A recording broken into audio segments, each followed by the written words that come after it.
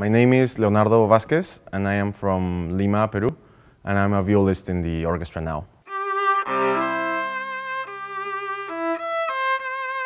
I had been playing violin for 12 years, and then the instrument I had, I didn't know, but the setup was really bad, which means that the strings were at not the right angle and the proportions were not right, but I didn't know. That's all I had. So I had been learning on that instrument and struggling with it for years, and that's the violin, you know?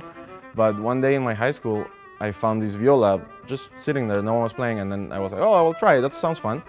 And the setup it was way better than the violin I had been playing on.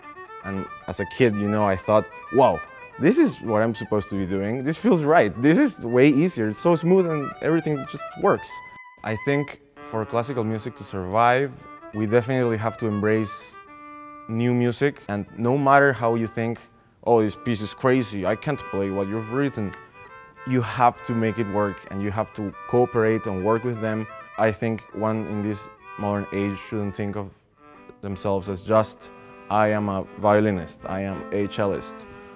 It gives you much more personal rewards if you think of yourself as a musician, and you can embrace as many styles and you can work on as many skills as you can for yourself. I believe that exploring different types of music, playing different instruments, it's going to feed and work really, really well with what you usually do.